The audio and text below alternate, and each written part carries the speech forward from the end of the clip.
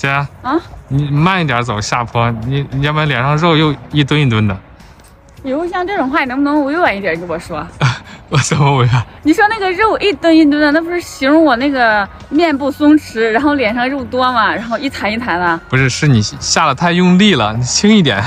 这你看一下，这坡度达到了多少度？有差不多60度了吧？这个角度，那让我怎么下？还穿着高跟鞋，这个角度最起码差不多90度了吧？跟垂直在上面一样。那下了肯定是要这样，理解这个样子。理解你一下，理解你一下。哎，那下次可以换个方法跟我讲。好，来，我们这衣服不错呀。哦，对了，我告诉你们，这个衣服是我自己的原版的衣服，然后我们打的样衣呢，到现在还没有收到。因为我们这边物流出了一点点问题，工厂那边给我寄了2次，全部都被原路退回了。哎，其实我也好着急啊。这个衣服我们现在是在芦苇这边拍照，天都已经黑了。你看，为了给大家拍出来氛围感啊，看一下我噔噔噔噔，我这个裤子在里面挽着呢，冻得鼻涕直流。差不多了。刚才拍的时候我一直在说鼻子，对，鼻尖儿冻红了。刚才因为拍这个衣服，我俩还起了争执。他有他自己的想法，然后我有我自己的想法。我觉得这个衣服很好看，他也觉得很好看，但是我俩思路有点不一样啊。走吧。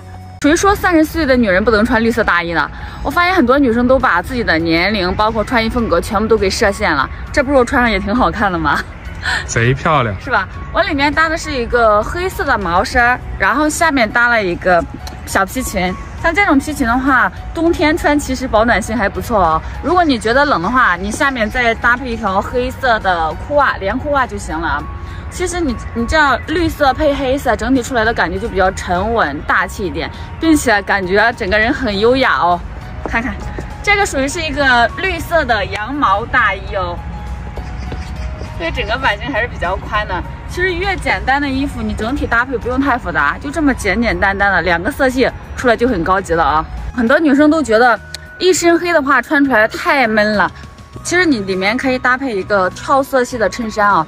这种衬衫的话，你春秋夏季可以单穿，到冬季的时候你就可以叠穿一些毛衫、打底衫之类的。你看一下整体搭配来，叫做什么蓝？宝石蓝吧。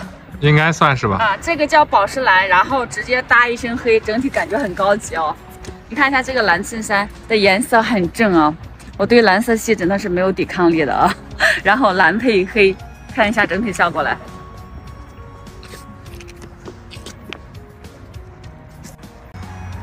真的是变装神器呀！出门在外变装神器。其实我们还有一件粉色大衣还没来得及拍呢啊。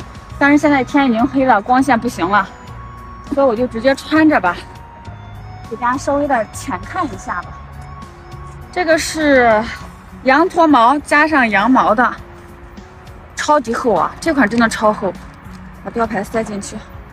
这款是粉色的大衣，我那天在直播间给大家展示过了，有一种樱花粉的感觉哦，版型稍微有一点点宽，这款比较暖和。其实我可以穿双乐福鞋。